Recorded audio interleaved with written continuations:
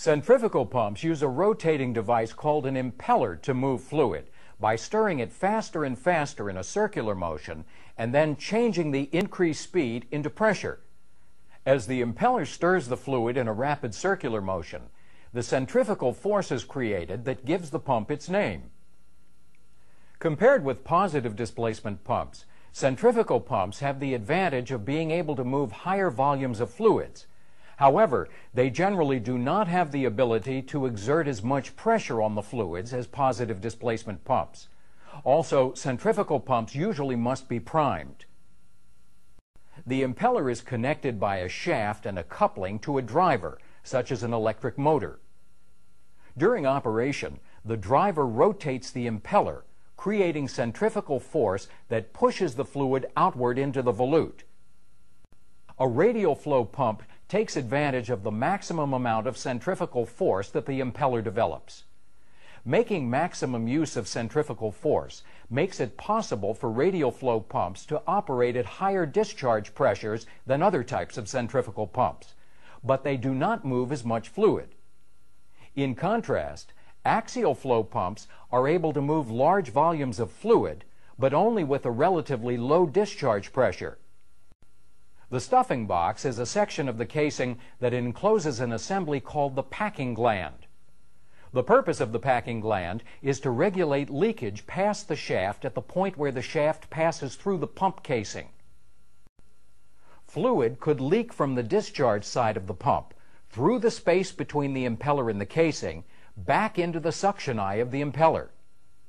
Fluid leaking back into the suction eye would reduce the efficiency of the pump, because a certain amount of fluid would have to be pumped twice. Wearing rings fit snugly between the impeller and the casing, sealing off the space between them and minimizing leakage back to the suction eye. The timing of the symptoms is very important. If the symptoms occurred suddenly, then the problem is likely to be the complete failure of a part. If the symptoms developed gradually over a period of weeks or months, then the trouble probably involves the gradual wearing out of one or more parts. Often the symptoms of problems in a centrifugal pump can be seen. For instance, one indicator of a problem in a pump is an abnormal reading, usually a low reading, that can be seen on the discharge pressure gauge. Abnormal suction pressure can be seen on the suction pressure gauge. One thing though, if you see an abnormal reading, make sure that the gauge is functioning properly before assuming that the problem is in the pump rather than in the gauge. The pump should be shut down and prepared for disassembly. Whenever you're working on pumps or other machinery, you must make the equipment safe to work on. Following your plant's procedures for locking out and tagging out the equipment will ensure that the pump is not accidentally turned on while you're working on it. If you're not sure about your plant's lockout-tagout requirements, check with your supervisor. Pumps are one of the most common and most important types of machinery found in industrial facilities. Some pumps move raw material into processing systems, while others move products out of processing systems to storage or transportation. Still others move coolants or lubricants that can be vital to the proper and safe operation of a facility. Proper operation of these pumps is critical. Knowing how to properly troubleshoot, maintain, and repair pumps is one of the most important job skills you can have. In this part, we're going to take a look at pumps in general and compare the two most common types of pumps found in industrial facilities. No matter what kind of pump you're dealing with, its function is to move fluid from one place to another. By fluid, we mean any substance that can be pumped. This can be water, oil, refrigerant, chemicals, or even air. The two most common types of pumps found in industrial facilities are positive displacement pumps and centrifugal pumps. The difference between a positive displacement pump and a centrifugal pump is not what the pump does, but how it does it. A positive displacement pump uses a piston or other device to push or positively displace controlled amounts of fluid. In general, positive displacement pumps are not designed to move high volumes of fluids as compared with centrifugal pumps. However, they have the advantage of being able to exert greater amounts of pressure on the fluids they move, and they generally do not require priming. That is, they do not have to be full of fluid when they're started. Centrifugal pumps operate on a completely different principle. Centrifugal pumps use a rotating device called an impeller to move fluid by stirring it faster and faster in a circular motion and then changing the increased speed into pressure. As the impeller stirs the fluid in a rapid circular motion, the centrifugal force is created that gives the pump its name. Centrifugal force is the force that tends to push an object or material outward from the center of rotation. Centrifugal force is generated by any object or material moving in a circle. Compared with positive displacement pumps, centrifugal pumps have the advantage of being able to move higher volumes of fluids. However, they generally do not have the ability to exert as much pressure on the fluids as positive displacement pumps. Also, centrifugal pumps usually must be primed. In this part, we will examine the basic operation of a typical centrifugal pump. While the pumps you work on may look different or be more complex, we will use this simplified illustration to explain the basic principles of operation that are common to all centrifugal pumps. All centrifugal pumps have a casing, a suction inlet, and a discharge outlet. Inside the pump's casing is an impeller, which has a series of curved vanes that extend outward from the center. The pump's casing is designed so that the area around the impeller creates a gradually widening channel. This channel is called a volute. The impeller is connected by a shaft and a coupling to a driver, such as an electric motor.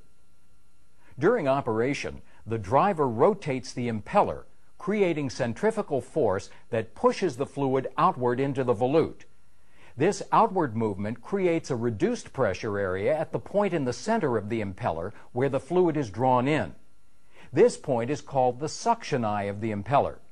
As a result of the reduced pressure, more fluid is drawn into the pump, so a constant flow of fluid is provided.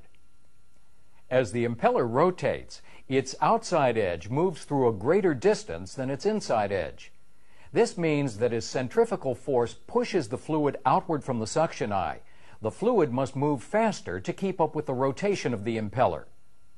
As the fluid moves away from the impeller into the volute, the fluid contains a large amount of kinetic energy, or energy of motion.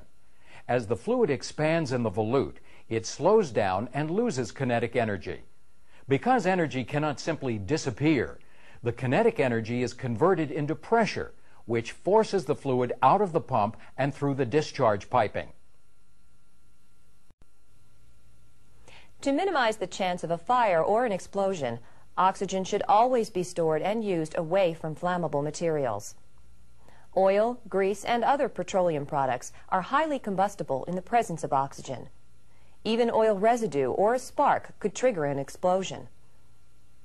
Many different types of fuel gases can be combined with oxygen in oxy-fuel gas welding, but one of the most common is acetylene.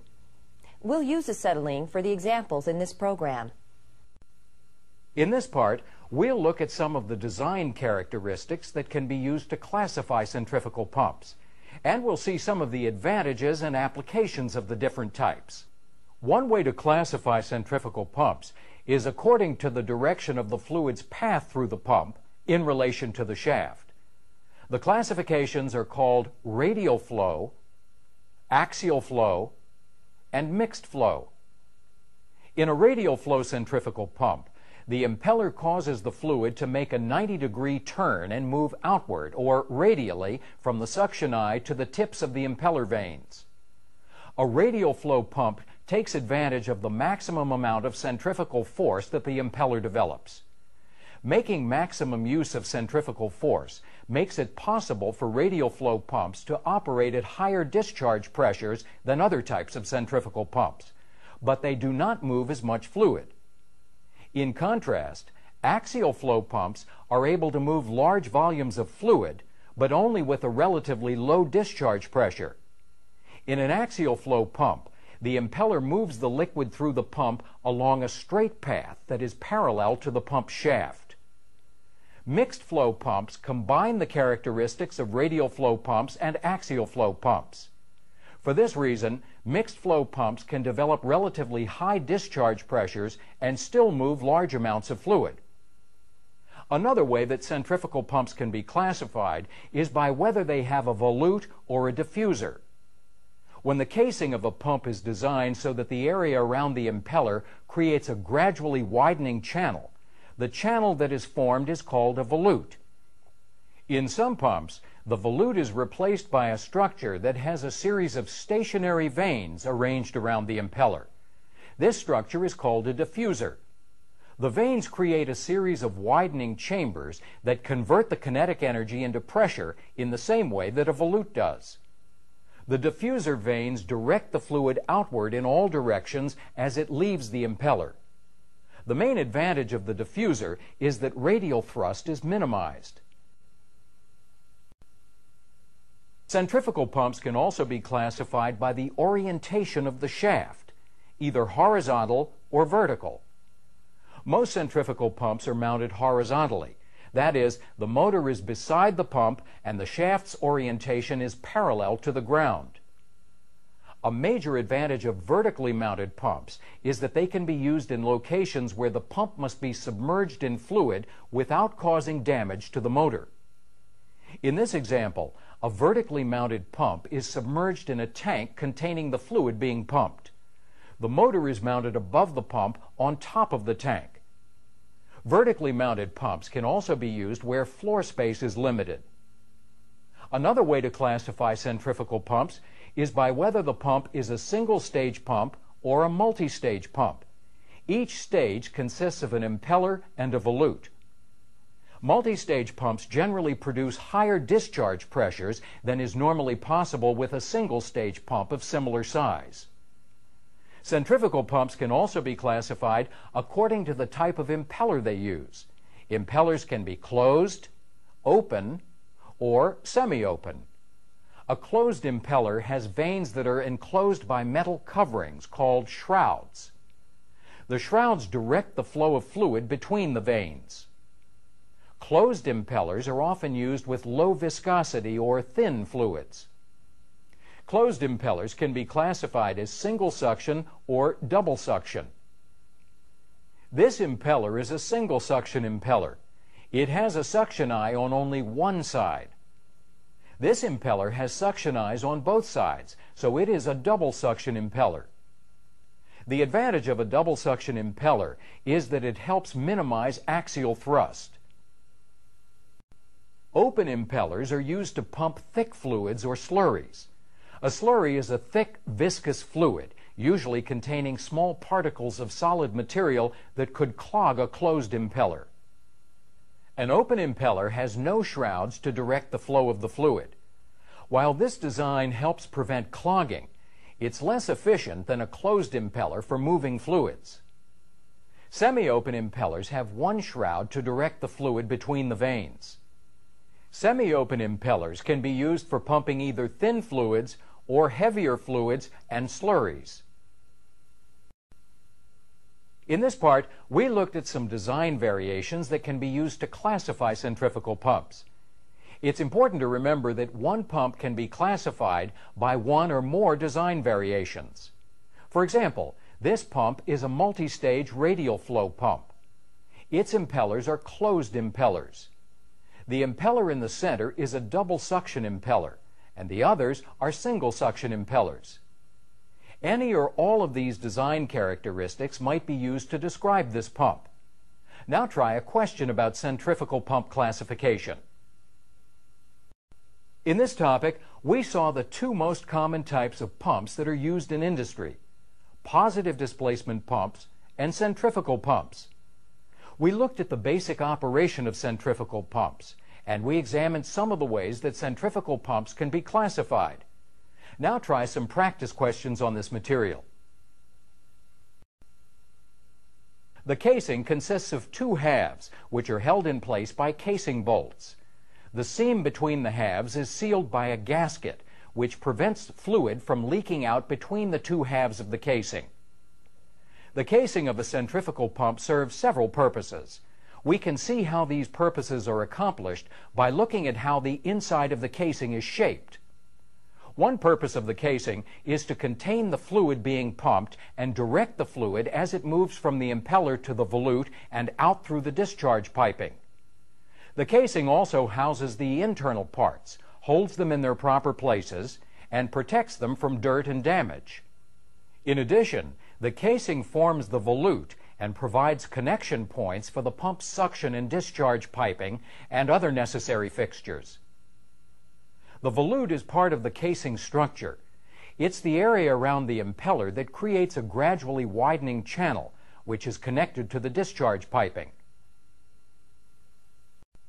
The stuffing box is a section of the casing that encloses an assembly called the packing gland. The purpose of the packing gland is to regulate leakage past the shaft at the point where the shaft passes through the pump casing. The packing gland is described in detail in the section of this program called Internal Parts. On this pump, the shaft passes completely through the casing, so there are two stuffing boxes, one on each side of the pump. The slop drain provides a path for the regulated leakage from the stuffing box to be directed away from the pump and into the drainage system. The slop drain in this example is in the bottom of an extension on the casing that forms an open well to catch the leaking fluid. The gland sealing line provides a means to deliver water to the stuffing box.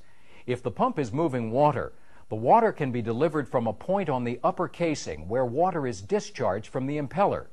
In some applications, the water is delivered from an external source.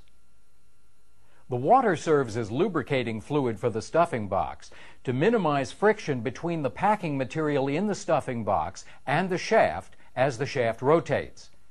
This water from the gland sealing line ultimately leaks out of the stuffing box along with the controlled leakage from between the shaft and the casing. The impeller is the rotating part of a centrifugal pump that moves the fluid being pumped and creates the centrifugal force that gives the pump its name. In this example, the impeller is located here, in the center of the pump. Let's take a closer look. This is a closed impeller, which is the most common type of impeller. Here, along the edge, you can see the tips of the vanes that move the fluid as the impeller rotates. The metal plates that cover the vanes are called shrouds. The shrouds direct the flow of the pumped fluid and give structural support to the impeller's vanes. If we were to remove one of the shrouds, we would see vanes that look like the vanes on this semi-open impeller. The suction eye is at the center, where the impeller is attached to the shaft. This is the area where the pumped fluid enters the impeller and begins to spiral outward to the volute. This impeller has two suction eyes, so it is a double suction impeller. The impeller is the key element that moves the fluid that is being pumped. The other parts function to keep the impeller spinning smoothly. Wearing rings are replaceable rings on the casing or the impeller that wear as the pump operates. In some facilities, they're called wear rings. As the impeller rotates within the pump casing, it should not touch the surface of the casing at any point.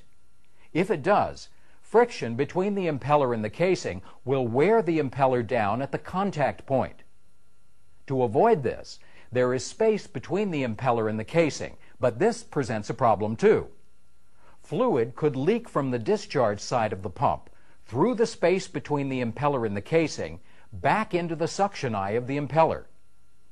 Fluid leaking back into the suction eye would reduce the efficiency of the pump, because a certain amount of fluid would have to be pumped twice. Wearing rings fit snugly between the impeller and the casing, sealing off the space between them and minimizing leakage back to the suction eye. The wearing ring in this example is held by the casing and is stationary, with the impeller rotating inside of the ring. This ring is called a casing wearing ring. The clearance between the impeller and the wearing ring is quite tight, but the impeller should not be in contact with the wearing ring as it rotates. Wearing rings are designed to wear, and they are less expensive to replace than the impeller. The packing gland assembly consists of several components. The packing gland fits into a space in the pump's casing called the stuffing box. The purpose of the packing gland is to provide a seal to control leakage at the point where the shaft passes through the casing. In this pump, the seal is provided by rope-style packing material. Another way to seal the point where the shaft passes through the casing is to use a mechanical seal. Mechanical seals are often used in pumps that move chemicals that would be hazardous if they were allowed to leak through the stuffing box. The components that make up the packing gland on this pump are a throat bushing, rings of packing material, and a lantern ring. The throat bushing is the component of the packing gland that is closest to the impeller. It prevents the packing material from being forced into the suction eye of the impeller by the gland follower, which is the component that compresses the packing material. The packing material provides the seal that controls the leakage between the shaft and the pump casing. This packing material is in the form of rings. The packing rings are made of a soft, pliable material, and they resemble short lengths of rope. When they are properly fitted into the packing gland, the rings fill the space between the shaft and the casing. Because the packing material is soft, the shaft can rub against it without being damaged. But no matter how soft the packing material is, it must be kept lubricated in order to minimize friction and the resulting heat. Without proper lubrication, the friction caused by the rotation of the shaft can generate enough heat to scorch the packing, and scorched packing could cut grooves in the shaft. Usually, packing is coated with a lubricant such as graphite or Teflon, but additional lubrication is required to protect the packing material and the shaft. In a pump like this one, which pumps water, additional lubrication can be provided by the controlled leakage of water from the area between the shaft and the casing into the packing gland. If more water is needed for lubrication, it can be taken from the discharge end of the pump and fed into the stuffing box through a gland sealing line. In this example, there are 2 sets of packing rings in the packing gland. The lantern ring distributes water from the gland sealing line into the packing gland. In the packing gland of this example pump, there is a lantern ring between 2 sets of packing rings. When the water from the gland sealing line enters the stuffing box, it's forced into the channel in the lantern ring. There are holes in either side of the channel. These holes allow water to escape from the channel and flow into the packing material. Centrifugal pumps that do not use a gland sealing line do not need lantern rings. The gland follower is used to hold the packing gland assembly in place and compress the packing material in the stuffing box. Tightening or loosening the nuts on these bolts adjust the gland follower to exert the right amount of pressure on the packing. The right amount of pressure is important because the pressure controls the amount of fluid that flows through the packing gland. The fluid is used to lubricate the packing material. If the nuts are too tight, not enough fluid will flow through the gland, and the packing material might not be adequately lubricated. If the nuts are too loose, there could be excessive leakage around the pump shaft.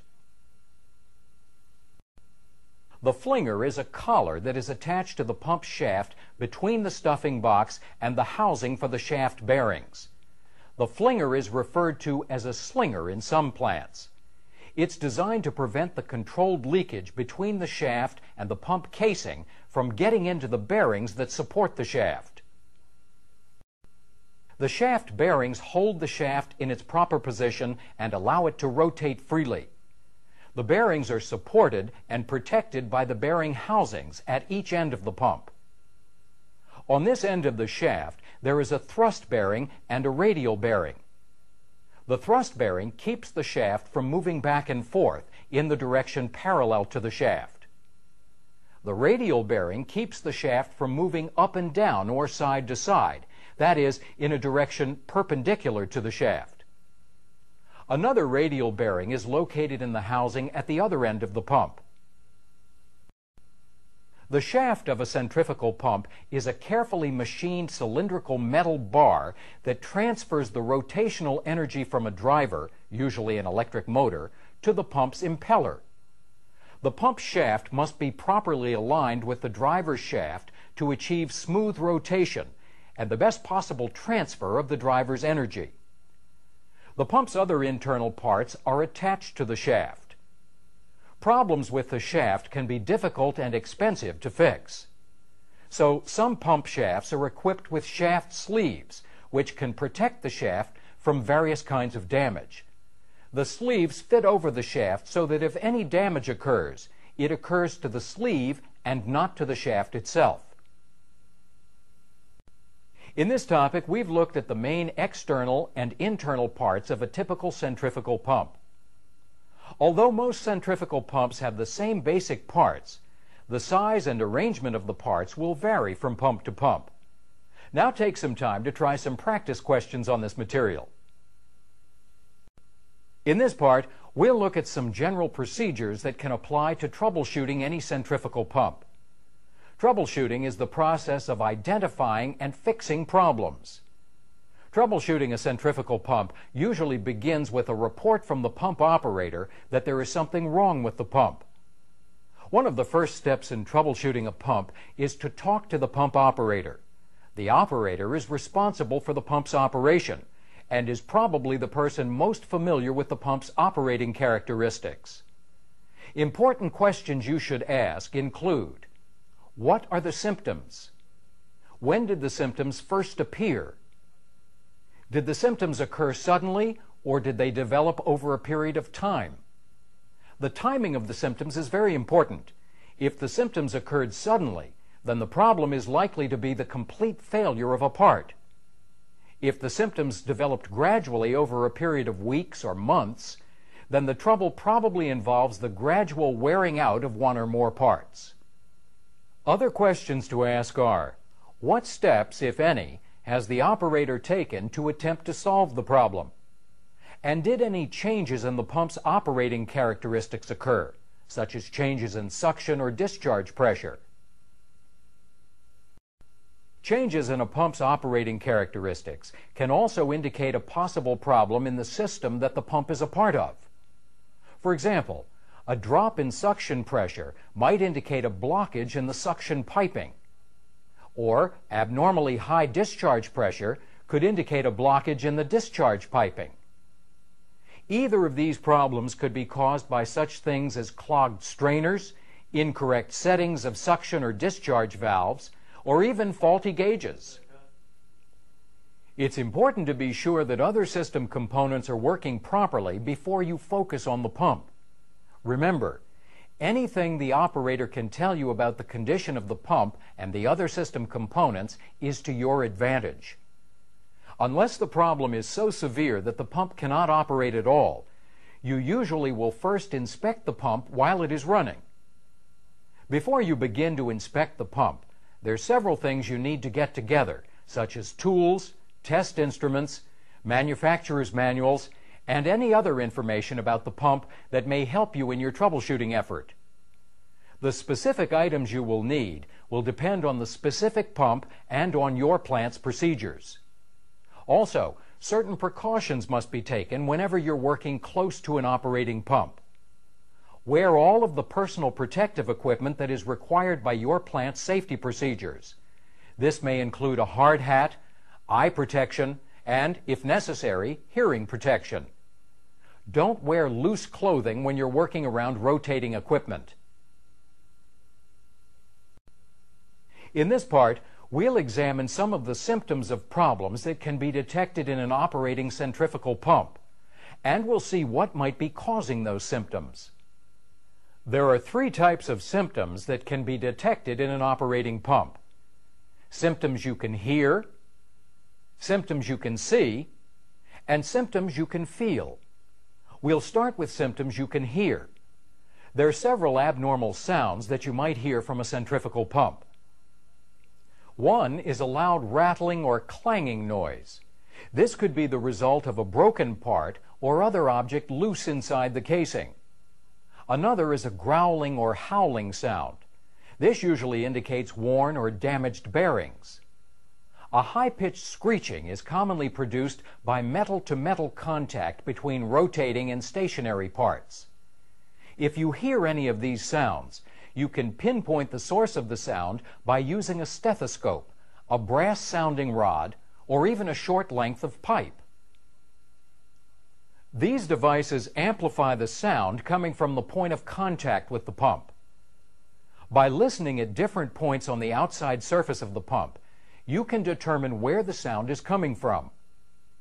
Another abnormal sound that you may hear coming from a centrifugal pump is a loud rattling that sounds like marbles rolling around inside the pump. This is an unmistakable sign of cavitation. Cavitation is the formation and subsequent collapse of bubbles inside the pump's casing during operation. Cavitation occurs when the fluid being pumped reaches the boiling point, which can happen if the pressure of the fluid becomes too low at the suction eye relative to the temperature of the fluid. When boiling occurs, some of the fluid turns to vapor, which creates bubbles in the fluid. The bubbles caused by cavitation move with the fluid from the suction eye out toward the edge of the impeller, where there is increased pressure. They collapse with great force, resulting in a shock wave that can damage the metal surface of the impeller and the casing. In pumps moving cold fluid or moderately warm fluid, changes in pressure generally will not be enough to cause the fluid to boil. However, if the fluid being moved is near its boiling temperature, it's possible that it will begin to boil in the low pressure of the suction eye. To prevent cavitation, the amount of suction head or pressure at the suction eye must be maintained above the pressure at which the fluid will boil. This pressure is usually a minimum predetermined value for the pump, which is specified by the manufacturer. The technical term for this value is the pump's minimum net positive suction head, or NPSH. As long as the pump moves fluids in the proper temperature pressure range, there should be no problem. Cavitation can occur, however, if the suction valve is not open all the way, or if the suction port is somehow blocked, resulting in a further reduction of pressure at the suction eye. When the sound of cavitation is severe, the pump should be shut down. The constant force of the collapsing bubbles can eventually disintegrate the metal of the vanes and the inside surface of the casing. Other signs of cavitation include rapid fluctuations in suction pressure and overheating of the pump casing. Often the symptoms of problems in a centrifugal pump can be seen. For instance, one indicator of a problem in a pump is an abnormal reading, usually a low reading, that can be seen on the discharge pressure gauge. Abnormal suction pressure can be seen on the suction pressure gauge. One thing though, if you see an abnormal reading, make sure that the gauge is functioning properly before assuming that the problem is in the pump rather than in the gauge. On some pumps, you may be able to see abnormal readings on instruments that indicate current draw by the motor, or bearing and lubrication temperature or pressure in a forced lubrication system. Another visible symptom on an operating pump is too much or too little leakage from the stuffing box. This leakage is referred to as leak-off. Too much leak-off can mean that the gland follower needs tightening. If that doesn't solve the problem, then the packing is probably worn and must be replaced. Too little leak-off indicates that the gland follower is too tight, or that the gland sealing line or the lantern ring is blocked and must be cleaned out. Leakage from around the casing flange indicates that the casing bolts may need to be tightened, or that the flange gasket may need to be replaced. Lubricant leaking from a bearing housing could be caused by a cracked housing or a faulty seal. This loss of lubrication can cause damage to the bearings. Excessive vibration and high temperature are two symptoms that can be felt. Vibration can sometimes be detected by placing a hand on the pump's casing. Be careful when you place your hand on a pump. The pump could be very hot or very cold. You should use a vibration meter to check for excessive vibration whenever possible. Excessive vibration may be a sign of shaft and coupling misalignment, a bent shaft, or some other shaft problem. Other possible causes of excessive vibration include such things as damaged bearings or wearing rings. The sound that accompanies vibration can indicate what the problem is. For example, vibration along with a howling or growling sound could indicate damaged bearings. Overheating is another symptom that can be felt. Typical points for overheating are the bearings and the stuffing box. Excessive heat in either of these locations usually indicates a problem with lubrication. It's good practice to use a temperature measuring instrument, such as a pyrometer, to check for overheating. It's possible to check for overheating by placing a hand on the stuffing box or the bearing housing, but do this with great caution. You could get a nasty burn. How hot is too hot? This will vary, so you'll need to refer to the manufacturer's manual and other information about the specific pump you're working on. Overheating of any part of a pump often indicates a serious problem. If the problem cannot be corrected while the pump is running, the pump must be shut down to avoid serious damage. Although we've categorized the symptoms of centrifugal pump problems according to how you detect them, it's important to realize that more than one symptom will often appear at the same time. In this part, we've looked at various symptoms that can be detected in an operating pump, and we've identified some of the causes of those symptoms. Now try a question to check your understanding of the material in this part. In this part, we'll look at some of the internal parts of a centrifugal pump that you may need to inspect when you're troubleshooting a problem.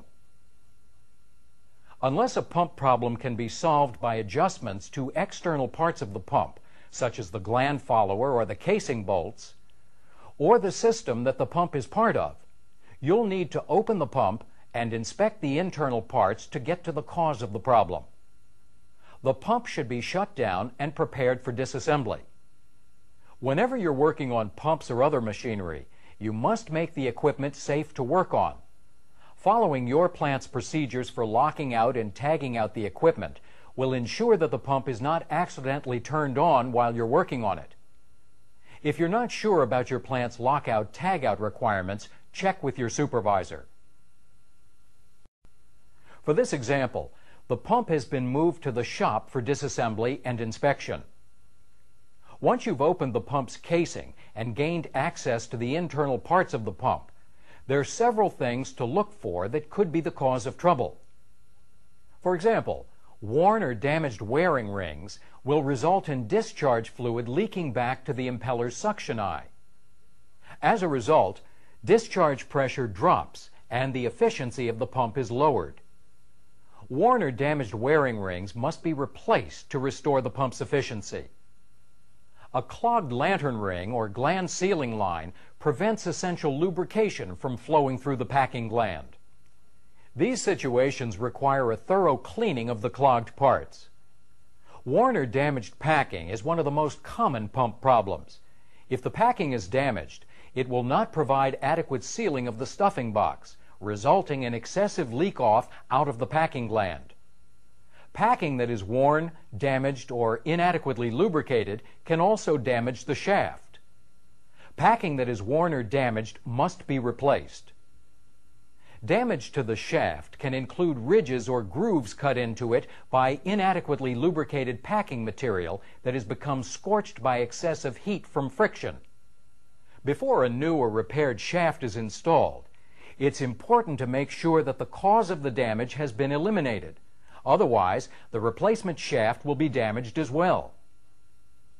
Bearing problems can sometimes be detected by rotating the shaft by hand.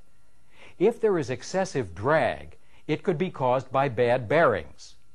More often, however, wear or damage to the bearings can only be detected by removing the bearings from their housings and inspecting them.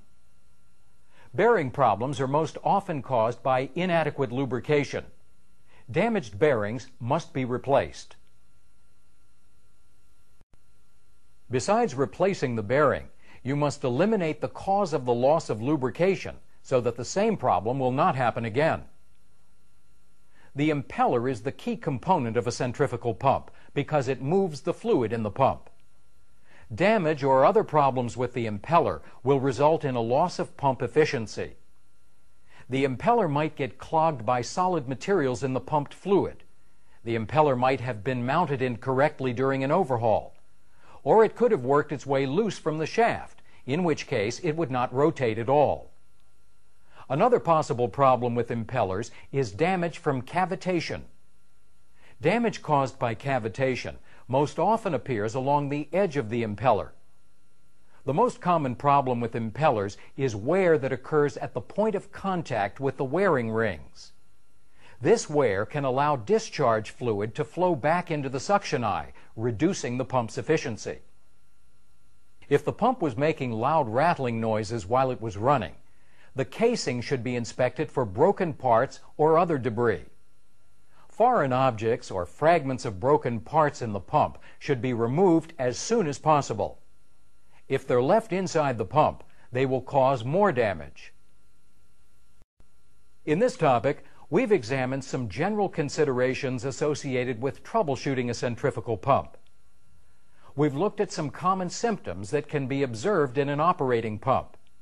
And we've looked inside the pump for problems that can only be detected by careful inspection of the pump's internal parts. While the pumps and the parts we've looked at are typical of many found in industrial facilities, centrifugal pumps vary in size and shape and in the specific arrangement of the parts.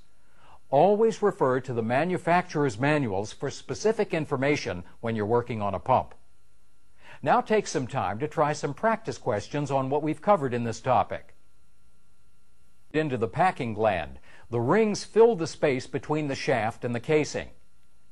Because the packing material is soft, the shaft can rub against it without being damaged. But no matter how soft the packing material is, it must be kept lubricated in order to minimize friction and the resulting heat.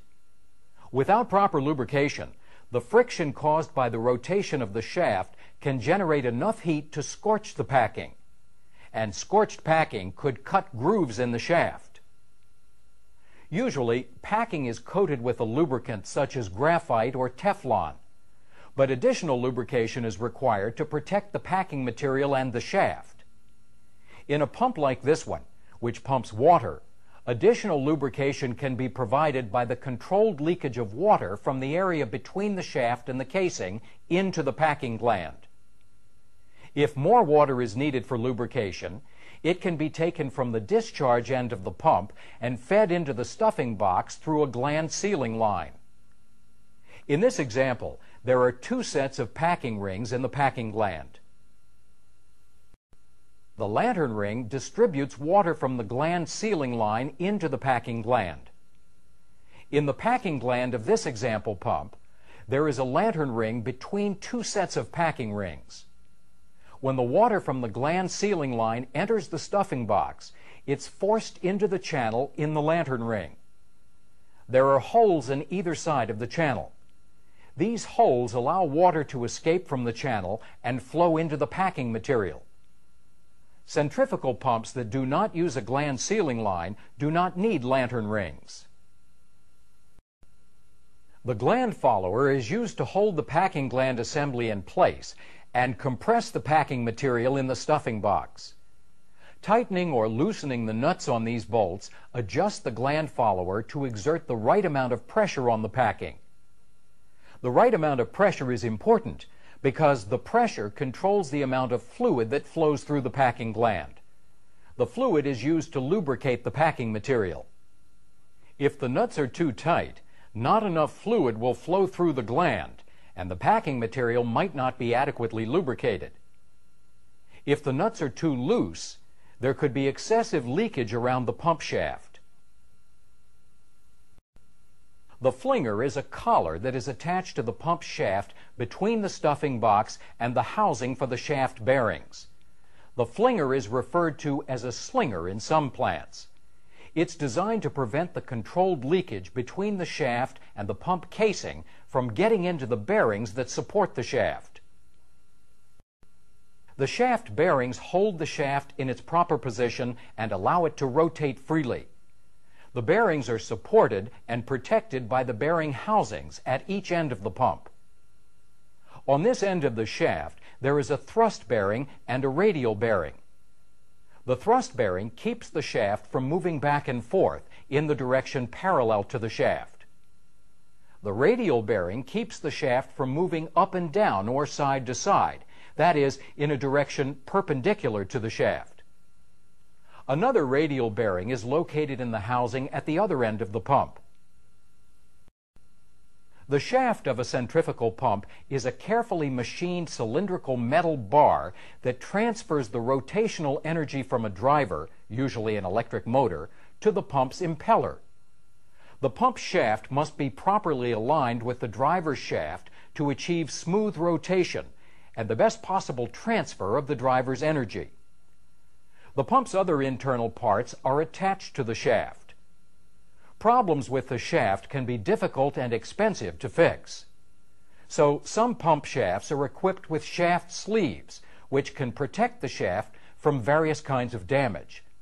The sleeves fit over the shaft so that if any damage occurs, it occurs to the sleeve and not to the shaft itself. In this topic, we've looked at the main external and internal parts of a typical centrifugal pump. Although most centrifugal pumps have the same basic parts, the size and arrangement of the parts will vary from pump to pump. Now take some time to try some practice questions on this material. In this part, we'll look at some general procedures that can apply to troubleshooting any centrifugal pump. Troubleshooting is the process of identifying and fixing problems. Troubleshooting a centrifugal pump usually begins with a report from the pump operator that there is something wrong with the pump. One of the first steps in troubleshooting a pump is to talk to the pump operator. The operator is responsible for the pump's operation and is probably the person most familiar with the pump's operating characteristics. Important questions you should ask include: what are the symptoms? When did the symptoms first appear? Did the symptoms occur suddenly, or did they develop over a period of time? The timing of the symptoms is very important. If the symptoms occurred suddenly, then the problem is likely to be the complete failure of a part. If the symptoms developed gradually over a period of weeks or months, then the trouble probably involves the gradual wearing out of one or more parts.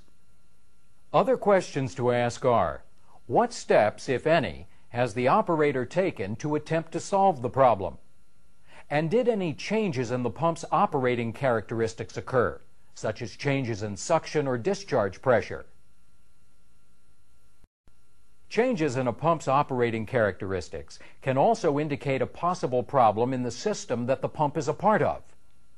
For example, a drop in suction pressure might indicate a blockage in the suction piping, or abnormally high discharge pressure could indicate a blockage in the discharge piping.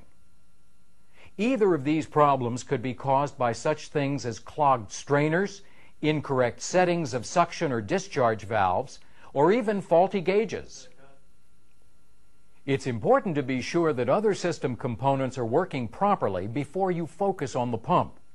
Remember, anything the operator can tell you about the condition of the pump and the other system components is to your advantage. Unless the problem is so severe that the pump cannot operate at all, you usually will first inspect the pump while it is running. Before you begin to inspect the pump, there are several things you need to get together. Centrifugal pumps use a rotating device called an impeller to move fluid by stirring it faster and faster in a circular motion and then changing the increased speed into pressure. As the impeller stirs the fluid in a rapid circular motion, the centrifugal force is created that gives the pump its name. Compared with positive displacement pumps, Centrifugal pumps have the advantage of being able to move higher volumes of fluids. However, they generally do not have the ability to exert as much pressure on the fluids as positive displacement pumps. Also, centrifugal pumps usually must be primed. The impeller is connected by a shaft and a coupling to a driver, such as an electric motor.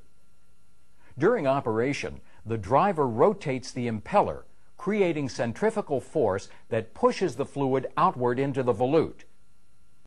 A radial flow pump takes advantage of the maximum amount of centrifugal force that the impeller develops.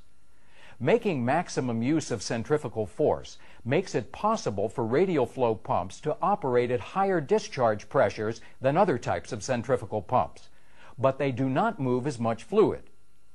In contrast, axial flow pumps are able to move large volumes of fluid, but only with a relatively low discharge pressure. The stuffing box is a section of the casing that encloses an assembly called the packing gland. The purpose of the packing gland is to regulate leakage past the shaft at the point where the shaft passes through the pump casing. Fluid could leak from the discharge side of the pump, through the space between the impeller and the casing, back into the suction eye of the impeller. Fluid leaking back into the suction eye would reduce the efficiency of the pump, because a certain amount of fluid would have to be pumped twice. Wearing rings fit snugly between the impeller and the casing, sealing off the space between them and minimizing leakage back to the suction eye. The timing of the symptoms is very important. If the symptoms occurred suddenly, then the problem is likely to be the complete failure of a part. If the symptoms developed gradually over a period of weeks or months, then the trouble probably involves the gradual wearing out of one or more parts. Often the symptoms of problems in a centrifugal pump can be seen. For instance, one indicator of a problem in a pump is an abnormal reading, usually a low reading, that can be seen on the discharge pressure gauge. Abnormal suction pressure can be seen on the suction pressure gauge. One thing though, if you see an abnormal reading, make sure that the gauge is functioning properly before assuming that the problem is in the pump rather than in the gauge. The pump should be shut down and prepared for disassembly. Whenever you're working on pumps or other machinery, you must make the equipment safe to work on. Following your plant's procedures for locking out and tagging out the equipment will ensure that the pump is not accidentally turned on while you're working on it. If you're not sure about your plant's lockout-tagout requirements, check with your supervisor. Pumps are one of the most common and most important types of machinery found in industrial facilities. Some pumps move raw material into processing systems, while others move products out of processing systems to storage or transportation. Still others move coolants or lubricants that can be vital to the proper and safe operation of a facility. Proper operation of these pumps is critical. Knowing how to properly troubleshoot, maintain, and repair pumps is one of the most important job skills you can have. In this part, we're going to take a look at pumps in general and compare the two most common types of pumps found in industrial facilities. No matter what kind of pump you're dealing with, its function is to move fluid from one place to another. By fluid, we mean any substance that can be pumped. This can be water, oil, refrigerant, chemicals, or even air. The two most common types of pumps found in industrial facilities are positive displacement pumps and centrifugal pumps. The difference between a positive displacement pump and a centrifugal pump is not what the pump does, but how it does it. A positive displacement pump uses a piston or other device to push or positively displace controlled amounts of fluid. In general, positive displacement pumps are not designed to move high volumes of fluids as compared with centrifugal pumps. However, they have the advantage of being able to exert greater amounts of pressure on the fluids they move, and they generally do not require priming. That is, they do not have to be full of fluid when they're started. Centrifugal pumps operate on a completely different principle. Centrifugal pumps use a rotating device called an impeller to move fluid, by stirring it faster and faster in a circular motion and then changing the increased speed into pressure. As the impeller stirs the fluid in a rapid circular motion, the centrifugal force is created that gives the pump its name. Centrifugal force is the force that tends to push an object or material outward from the center of rotation. Centrifugal force is generated by any object or material moving in a circle. Compared with positive displacement pumps, centrifugal pumps have the advantage of being able to move higher volumes of fluids. However, they generally do not have the ability to exert as much pressure on the fluids as positive displacement pumps. Also, centrifugal pumps usually must be primed. In this part, we will examine the basic operation of a typical centrifugal pump. While the pumps you work on may look different or be more complex, we will use this simplified illustration to explain the basic principles of operation that are common to all centrifugal pumps. All centrifugal pumps have a casing, a suction inlet, and a discharge outlet. Inside the pump's casing is an impeller, which has a series of curved vanes that extend outward from the center. The pump's casing is designed so that the area around the impeller creates a gradually widening channel. This channel is called a volute. The impeller is connected by a shaft and a coupling to a driver, such as an electric motor.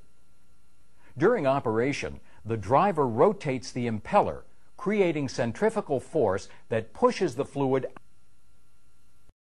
In this topic, we saw the two most common types of pumps that are used in industry: positive displacement pumps and centrifugal pumps. We looked at the basic operation of centrifugal pumps, and we examined some of the ways that centrifugal pumps can be classified. Now try some practice questions on this material. The casing consists of two halves, which are held in place by casing bolts. The seam between the halves is sealed by a gasket, which prevents fluid from leaking out between the two halves of the casing. The casing of a centrifugal pump serves several purposes. We can see how these purposes are accomplished by looking at how the inside of the casing is shaped. One purpose of the casing is to contain the fluid being pumped and direct the fluid as it moves from the impeller to the volute and out through the discharge piping.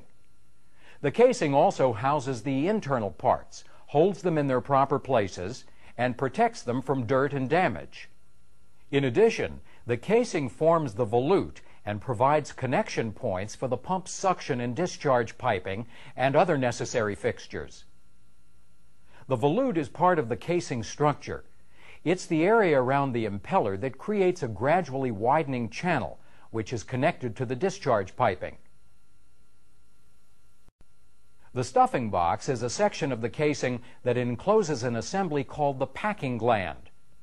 The purpose of the packing gland is to regulate leakage past the shaft at the point where the shaft passes through the pump casing. The packing gland is described in detail in the section of this program called Internal Parts.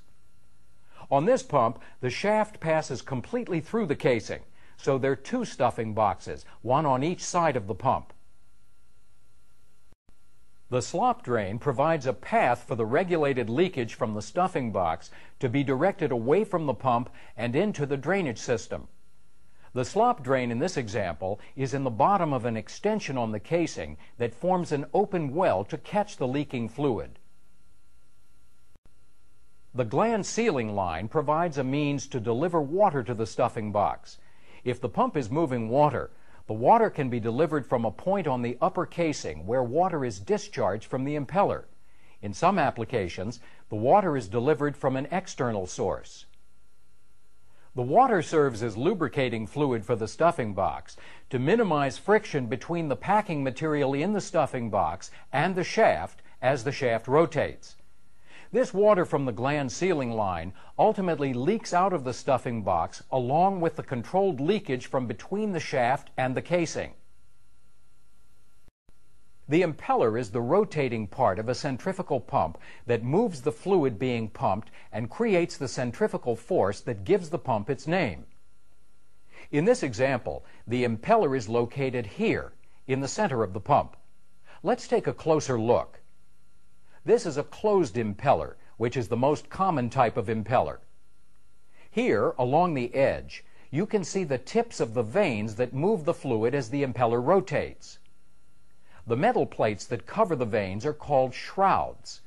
The shrouds direct the flow of the pumped fluid and give structural support to the impeller's vanes. If we were to remove one of the shrouds, we would see vanes that look like the vanes on this semi-open impeller. The suction eye is at the center, where the impeller is attached to the shaft. This is the area where the pumped fluid enters the impeller and begins to spiral outward to the volute. This impeller has two suction eyes, so it is a double suction impeller. The impeller is the key element that moves the fluid that is being pumped. The other parts function to keep the impeller spinning smoothly. Wearing rings are replaceable rings on the casing or the impeller that wear as the pump operates. In some facilities, they're called wear rings. As the impeller rotates within the pump casing, it should not touch the surface of the casing at any point. If it does, friction between the impeller and the casing will wear the impeller down at the contact point. To avoid this, there is space between the impeller and the casing, but this presents a problem too. Fluid could leak from the discharge side of the pump through the space between the impeller and the casing back into the suction eye of the impeller. Fluid leaking back into the suction eye would reduce the efficiency of the pump because a certain amount of fluid would have to be pumped twice. Wearing rings fit snugly between the impeller and the casing, sealing off the space between them and minimizing leakage back to the suction eye.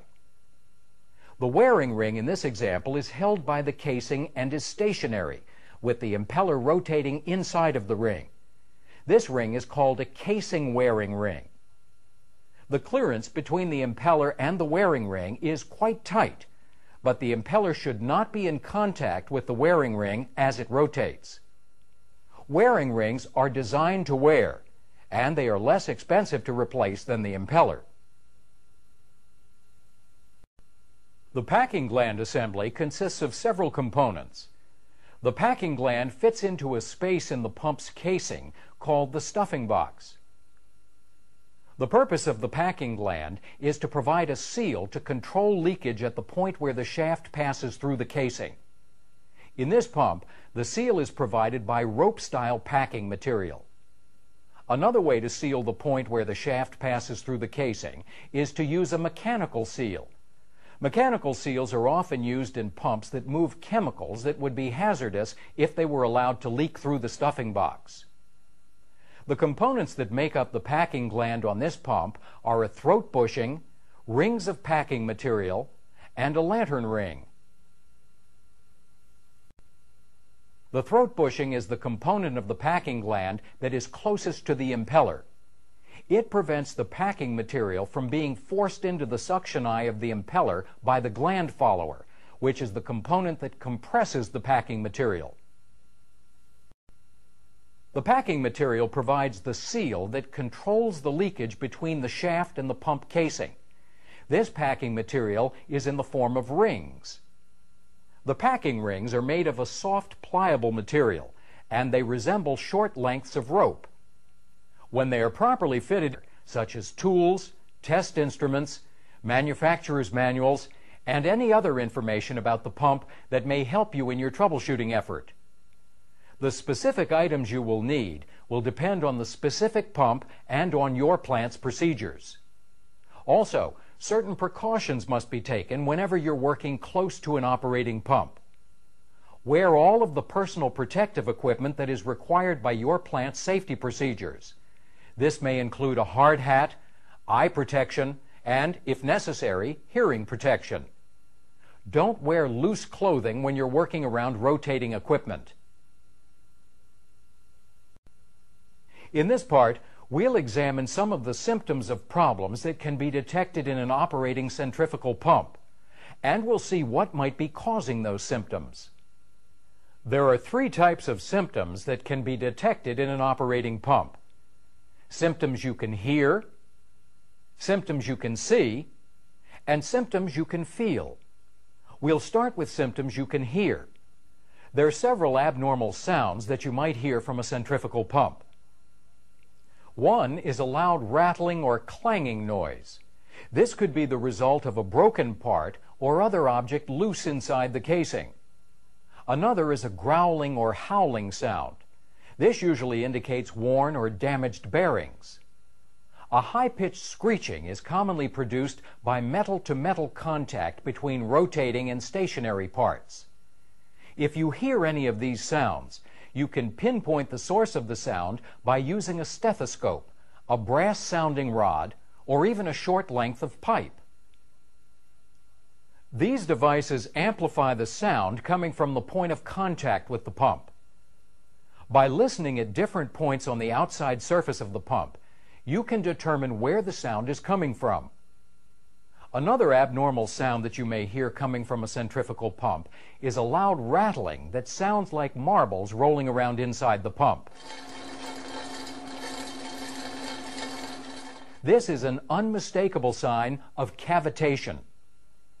Cavitation is the formation and subsequent collapse of bubbles inside the pump's casing during operation. Cavitation occurs when the fluid being pumped reaches the boiling point, which can happen if the pressure of the fluid becomes too low at the suction eye relative to the temperature of the fluid. When boiling occurs, some of the fluid turns to vapor, which creates bubbles in the fluid. The bubbles caused by cavitation move with the fluid from the suction eye out toward the edge of the impeller, where there is increased pressure. They collapse with great force, resulting in a shock wave that can damage the metal surface of the impeller and the casing. In pumps moving cold fluid or moderately warm fluid, changes in pressure generally will not be enough to cause the fluid to boil. However, if the fluid being moved is near its boiling temperature, it's possible that it will begin to boil in the low pressure of the suction eye. To prevent cavitation, the amount of suction head or pressure at the suction eye must be maintained above the pressure at which the fluid will boil. This pressure is usually a minimum predetermined value for the pump, which is specified by the manufacturer. The technical term for this value is the pump's minimum net positive suction head, or NPSH. As long as the pump moves fluids in the proper temperature pressure range, there should be no problem. Cavitation can occur, however, if the suction valve is not open all the way, or if the suction port is somehow blocked, resulting in a further reduction of pressure at the suction eye. When the sound of cavitation is severe, the pump should be shut down. The constant force of the collapsing bubbles can eventually disintegrate the metal of the vanes and the inside surface of the casing. Other signs of cavitation include rapid fluctuations in suction pressure and overheating of the pump casing. Often the symptoms of problems in a centrifugal pump can be seen.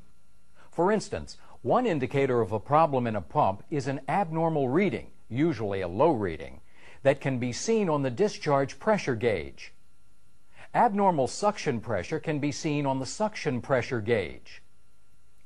One thing though, if you see an abnormal reading, make sure that the gauge is functioning properly before assuming that the problem is in the pump rather than in the gauge. On some pumps, you may be able to see abnormal readings on instruments that indicate current draw by the motor, or bearing and lubrication temperature or pressure in a forced lubrication system. Another visible symptom on an operating pump is too much or too little leakage from the stuffing box. This leakage is referred to as leak-off. Too much leak-off can mean that the gland follower needs tightening.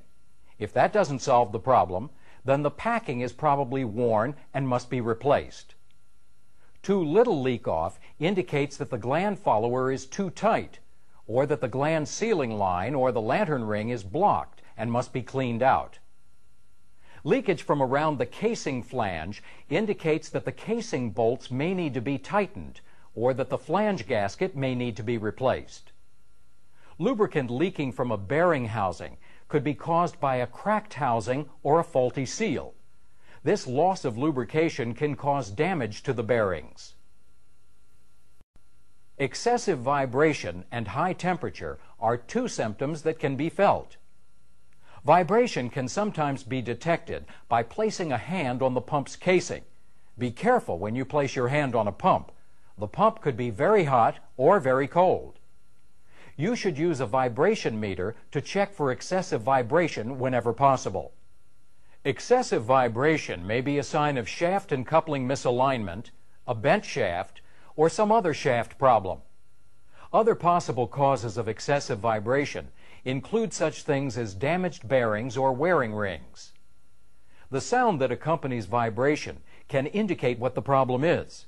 For example, vibration along with a howling or growling sound could indicate damaged bearings. Overheating is another symptom that can be felt. Typical points for overheating are the bearings and the stuffing box. Excessive heat in either of these locations usually outward into the volute. This outward movement creates a reduced pressure area at the point in the center of the impeller where the fluid is drawn in. This point is called the suction eye of the impeller. As a result of the reduced pressure, more fluid is drawn into the pump, so a constant flow of fluid is provided. As the impeller rotates, its outside edge moves through a greater distance than its inside edge. This means that as centrifugal force pushes the fluid outward from the suction eye, the fluid must move faster to keep up with the rotation of the impeller. As the fluid moves away from the impeller into the volute, the fluid contains a large amount of kinetic energy, or energy of motion. As the fluid expands in the volute, it slows down and loses kinetic energy. Because energy cannot simply disappear, the kinetic energy is converted into pressure, which forces the fluid out of the pump and through the discharge piping.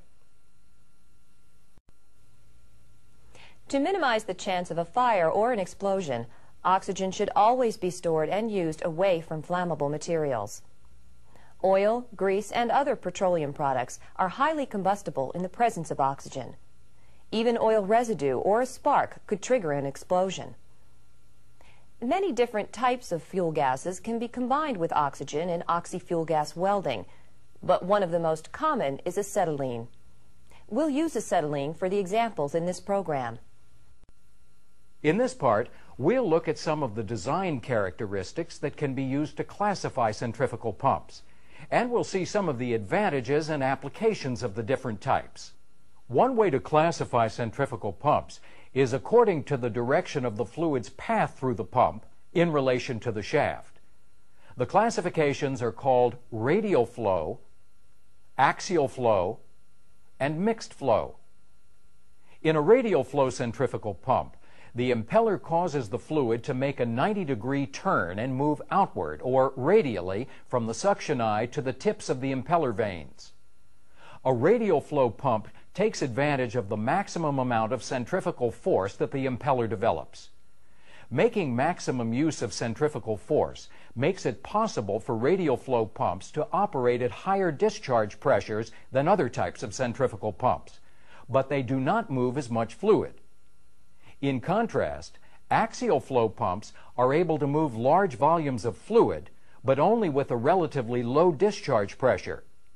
In an axial flow pump, the impeller moves the liquid through the pump along a straight path that is parallel to the pump shaft. Mixed flow pumps combine the characteristics of radial flow pumps and axial flow pumps. For this reason, mixed flow pumps can develop relatively high discharge pressures and still move large amounts of fluid. Another way that centrifugal pumps can be classified is by whether they have a volute or a diffuser. When the casing of a pump is designed so that the area around the impeller creates a gradually widening channel, the channel that is formed is called a volute. In some pumps, the volute is replaced by a structure that has a series of stationary vanes arranged around the impeller. This structure is called a diffuser. The vanes create a series of widening chambers that convert the kinetic energy into pressure in the same way that a volute does. The diffuser vanes direct the fluid outward in all directions as it leaves the impeller. The main advantage of the diffuser is that radial thrust is minimized. Centrifugal pumps can also be classified by the orientation of the shaft, either horizontal or vertical. Most centrifugal pumps are mounted horizontally. That is, the motor is beside the pump and the shaft's orientation is parallel to the ground. A major advantage of vertically mounted pumps is that they can be used in locations where the pump must be submerged in fluid without causing damage to the motor. In this example, a vertically mounted pump is submerged in a tank containing the fluid being pumped. The motor is mounted above the pump on top of the tank. Vertically mounted pumps can also be used where floor space is limited. Another way to classify centrifugal pumps is by whether the pump is a single-stage pump or a multi-stage pump. Each stage consists of an impeller and a volute. Multi-stage pumps generally produce higher discharge pressures than is normally possible with a single-stage pump of similar size. Centrifugal pumps can also be classified according to the type of impeller they use. Impellers can be closed, open, or semi-open. A closed impeller has vanes that are enclosed by metal coverings called shrouds. The shrouds direct the flow of fluid between the vanes. Closed impellers are often used with low viscosity or thin fluids. Closed impellers can be classified as single suction or double suction. This impeller is a single suction impeller. It has a suction eye on only one side. This impeller has suction eyes on both sides, so it is a double suction impeller. The advantage of a double suction impeller is that it helps minimize axial thrust. Open impellers are used to pump thick fluids or slurries. A slurry is a thick, viscous fluid, usually containing small particles of solid material that could clog a closed impeller. An open impeller has no shrouds to direct the flow of the fluid. While this design helps prevent clogging, it's less efficient than a closed impeller for moving fluids. Semi-open impellers have one shroud to direct the fluid between the vanes. Semi-open impellers can be used for pumping either thin fluids or heavier fluids and slurries. In this part, we looked at some design variations that can be used to classify centrifugal pumps. It's important to remember that one pump can be classified by one or more design variations. For example, this pump is a multi-stage radial flow pump. Its impellers are closed impellers. The impeller in the center is a double suction impeller, and the others are single suction impellers. Any or all of these design characteristics might be used to describe this pump. Now try a question about centrifugal pump classification.